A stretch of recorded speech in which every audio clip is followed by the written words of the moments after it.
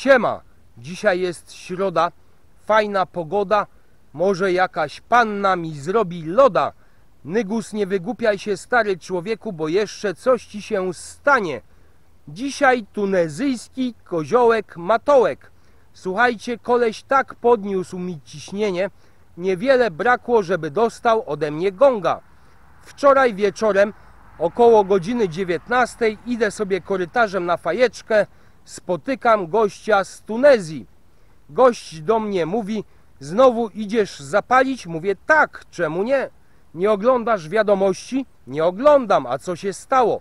Putek bombarduje Polskę. Patrzę się na gościa, mówię: co ty do mnie mówisz? No tak, we wszystkich wiadomościach nadają.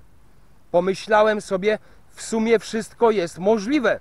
Wyszedłem na fajeczkę, stało tam kilka osób, pytam się ludzi: coś słyszeliście? Każdy mówi: nic nie słyszałem. Wróciłem do pokoju, włączam YouTube'a, włączam wiadomości, cisza. Dzisiaj rano przed śniadaniem spotykam kolesia, mówię do niego: co ty wczoraj za głupoty do mnie pierd? Gość się patrzy i się śmieje, mówi: taki żarcik sobie zrobiłem. Patrzę się na gościa, mówię: uważasz to za zabawne? Chcesz zobaczyć polską bombę? Za chwileczkę odpalę ci polską bombę, nie nadążysz się przewracać. Gość się patrzy: co taki jesteś nerwowy? Dla mnie to obojętne.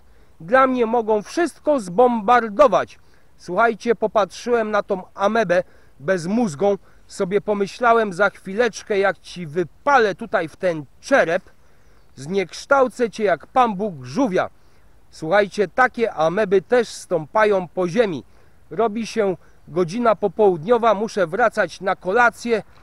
Pozdrawiam was wszystkich serdecznie.